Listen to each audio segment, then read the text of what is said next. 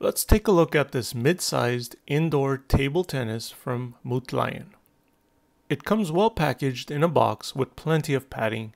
However, I did notice that there are no assembly instructions. But no worries, you don't really need it. You receive two foldable table halves, along with a set of wheels for each half, as well as an easy clamp-on net and hardware for assembly.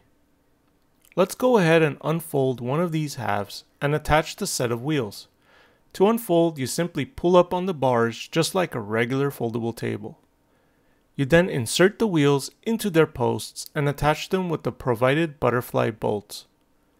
Now you can simply put it onto the floor and it will stand on its own while you assemble the second half. Once you got the two halves, you simply roll them together.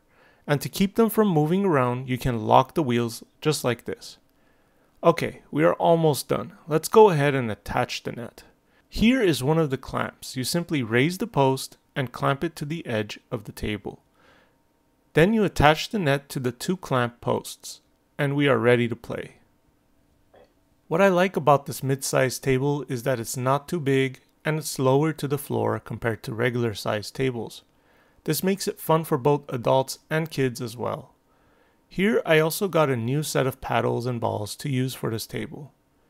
This table is perfect for when we have a party. It's a good way for everyone, young and old, to have a bit of fun. For the price, I think this is a great table. Thanks for watching, and I hope you found my video informative.